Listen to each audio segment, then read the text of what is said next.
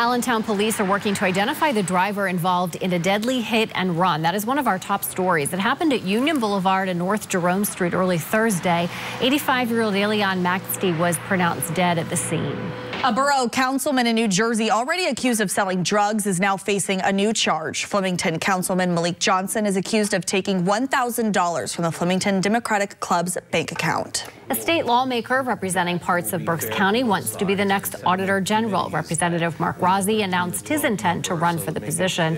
He briefly served as Speaker of the State House this year. Rossi has represented the 126th district since 2013. And taking a look at weather, it'll be windy with some clouds, some sun today, maybe a few stray showers. Tomorrow's partly sunny, windy, and cool with a high of 53. For more local news, you can watch 69 News or get updates here at WFMZ.com. Have a great day.